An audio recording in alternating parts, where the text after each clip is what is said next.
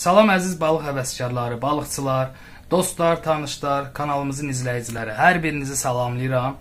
Kanalımıza dəstək olduğunuz üçün hər birinizə öz dərin təşəkkürümü bildirirəm. Çox sağ olun. Allah razı olsun. Demək, bugün sizə göstərmək istədiyim bu üsul Talstalob balığı üçün düzəltmək istəyirəm. Yəni qaya balığı, Azərbaycan dilində qaya balığı.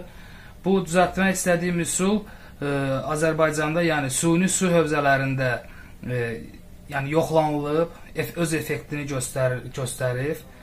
İndi o təbii su hövzələrində haradakı talstaloblar var, yəni onu da bilmirəm. Yəni bu işləyəcək, işləməyəcək, amma suni su hövzələrində haradakı qaya balığı var, yəni talstalob var, orada öz effektini göstərir. Demək, sonda deyəcəm bunun istifadə qaydasını. Əslində bu adi bir velosiped spisdir. Bunu da qabaqcadan hazır bir taxtaya mismarla vurmuşam. Hazır vəziyyətdədir, yəni mismarlamışam. İndi bunun düzəlmə qaydasını göstərmək istəyirəm. Əslində öz ideyam deyil, yəni bunun zavaskoy üsulları var. Sadəcə olaraq bunu Rus kanalların birində rastlama gəldi. Baxdım.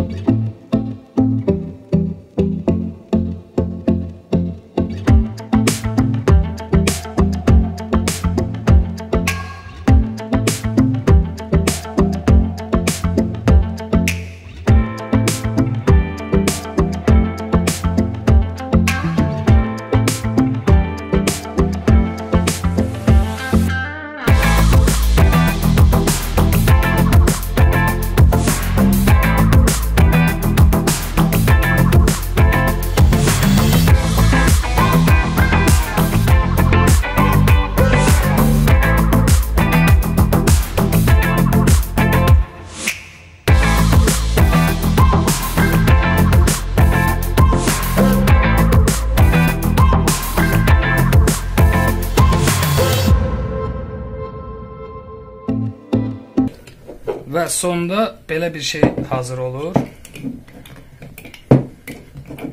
Sonra bunu buradan çıxardırıq. Demək dostlar, bunu buradan çıxartdıqdan sonra bu hissəni elə bir burada bururuq, bu hissəni bururuq. Yəni mən kəlpətinlə indi burum, sizə hazır vəziyyətini göstərəcəm. Dostlar, kəlpətinlə bunu buradan burduqdan sonra belə bir formaya gəlir. Buradan bunu açırıq. Bunun spesialini, yəni yemləri var. Jımıq formasında, makuxa formasında. Sadəcə o tərkibi ayrı olur. Yumru belə Technoplakton deyirlər rusca. Azərbaycan adını bilmirəm. Demək, onu keçirirsiniz bura və buradan da bunu bağlayırsınız. Buradan da qarmaqları, iynələri buraxırsınız. Buradan da məlum məsələdir ki, jılkaya bağlanır buradan. Bunu ən çox paplavokla istifadə edirlər. Məsafəsini də təxmini 1 metrə 40 sm, 50 sm belə paplavokda qoyurlar. Çünki qaya balığı, Talstolob balığı suyun üzündə üzməyi sevir. Yemi gəlib buradan yemək istəyən vaxtı qarmaq ilişir ağzına və balığı tuturuq. Bunu da qeyd edeyim. Bunu Technoplanktonlar, yəni hazır vəziyyətdə olur. İndi şəklini orada qeyd edəcəm, görəcəksiniz. Bunu xəmir vəziyyətdə də, yəni ev üsulunda da düzəltmək olur o Technoplanktonu xəmir vəziyyətində.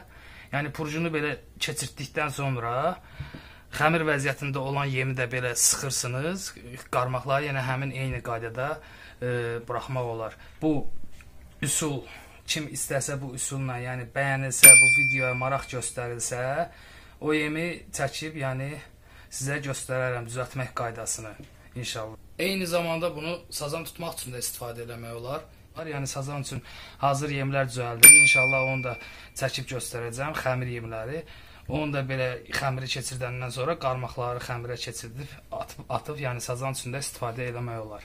Gözəl üsuldur, yəni hamıya da tövsiyə edirəm. Bu Technoplanktondan Azərbaycanda, Bakıda bir çox dükanlarda var, satışda. İnşallah yoxlayarsınız.